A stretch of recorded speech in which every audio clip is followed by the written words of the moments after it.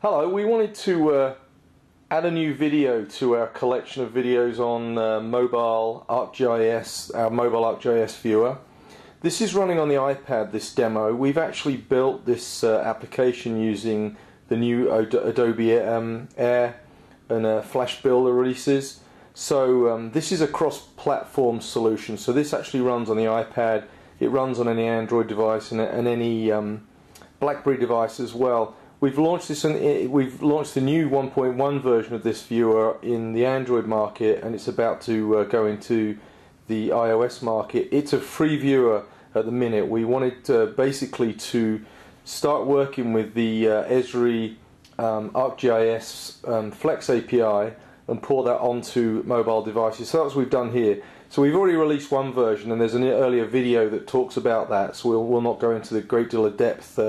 We really wanted to talk about what's new in 1.1, but the guts of this are, it's a fully interactive viewer. It's based on the Esri ArcGIS Flex viewer.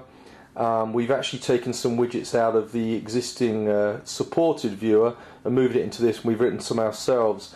We had a lot of feedback on our 1.0 release of this viewer. Lots of people wanted the ability to add their own layers. We actually allow people to add one layer in version 1.0, but this new version now allows people to actually create their own configuration file, put it on their own server, and then have the application load those layers. So we now support, not only do we support dynamic and tiled layers, ArcGIS layers, but most importantly, and this again, we've had feedback from users who want this, we've added shapefile support for this.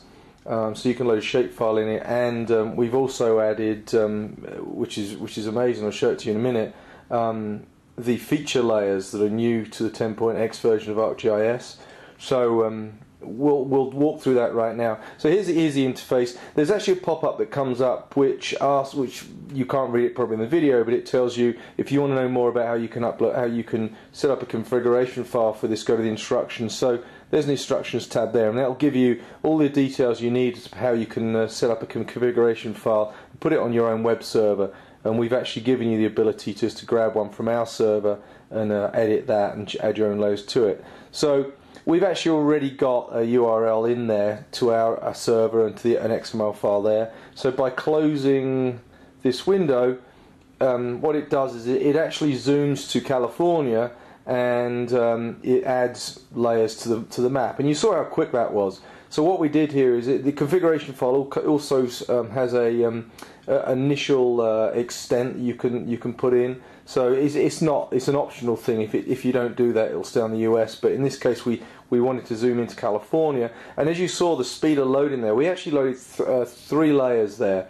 We loaded a dynamic weather layer, which is the green in here and the blue.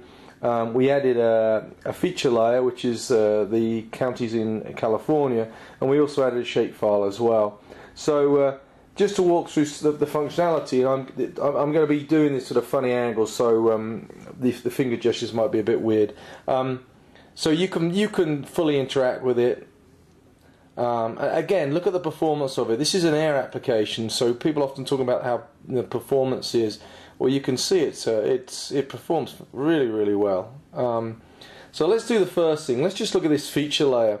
So let's select one of the counties there, and as you can see, the county is highlighted in grey, and there's the name of the county, Mono, and then we've got a whole load of attributes that we've populated in this box, and it's actually a scrollable list there. So we can very quickly see all the attributes in any of these counties here. So the power of feature layers is colossal. But be warned, we tested it out with a lot of features, and it will slow the performance of the application. Not badly, but it will slow it. So just be aware of that. So let's just close that. Now, tapping also allows us to zoom in. We've added the buttons for aerial and street. Again, look how quickly that loads. Super quick. Let's go back to street, and let's zoom out. So we've added some additional tools to this viewer from our original viewer. So we've got a layers list now. We've cleaned that up, so you can see there are 4 layers added. There's a shape file, there's a feature layer.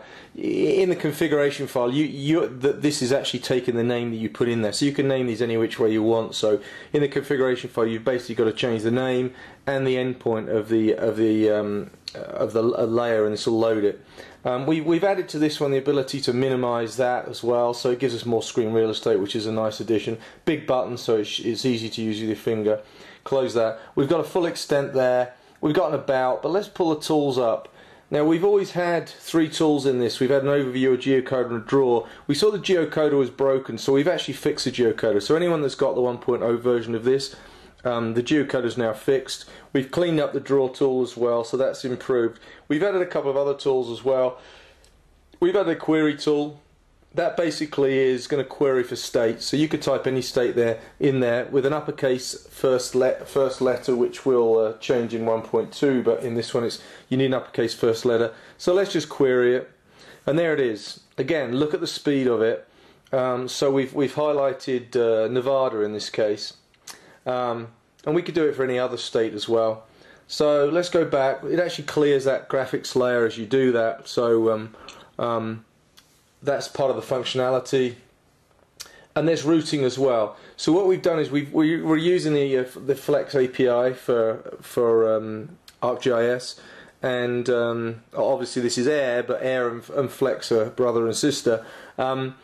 We've used the routing API in there to add a route to this. So we've got two points, one in Elko, one in Las Vegas, 2 addresses. So if we do a get route, you'll see the green for the origin, the red for the destination points, and then there's the route. Again, really quick, very cool. We can zoom into this and take a look at it.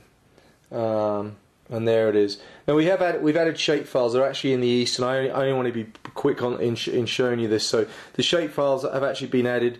I'll do another demo which shows you some shape files that are in Utah and in Nevada. So we can quickly show those. But shape files load really nicely in this. So let's just go back. That clears that. So that's the viewer. It's a free download at the minute, so I encourage you to download it and try it out. Let us know what you think.